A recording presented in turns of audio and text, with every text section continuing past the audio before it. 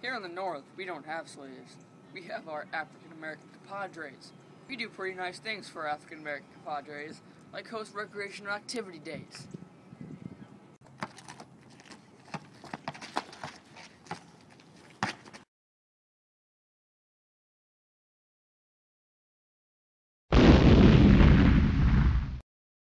Down here in the South, we train like real men, not like those pansies up north.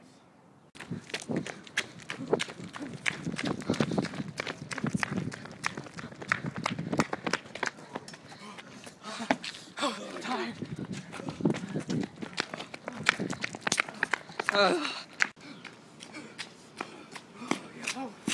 God. Oh, Lord. I need smoke. God. Hold up. For all those who join the 304th Regiment, you will be awarded a week's pay in 3 days. You will also be awarded something even greater than money. The honor of serving with somebody who is as brave and as awesome as Henry Fleming. I am Henry Fleming. I am the man who took out an entire Confederate regiment by myself and taken that flag. You will have the honor to serve with me. Your country needs you. Your country needs you now.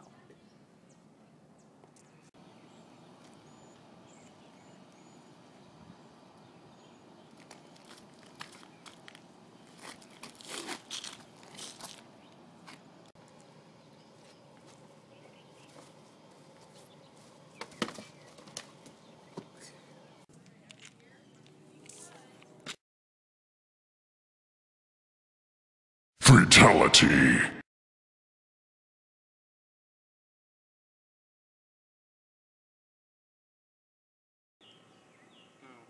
We are here to talk about a very controversial subject, courage. Now, courage has been said to mean many different things over the past couple of years. Craig, please give us your perspective on the word courage. Well, Isaac, you see, for hundreds of years, people have been persecuted and praised for the lack of courage or for having courage. But what exactly is courage? Is it something to be praised for? Is it something well that's developed over the years that humanity has had a well-based society? Or is it a mutation on the original instincts of humans to succeed in life?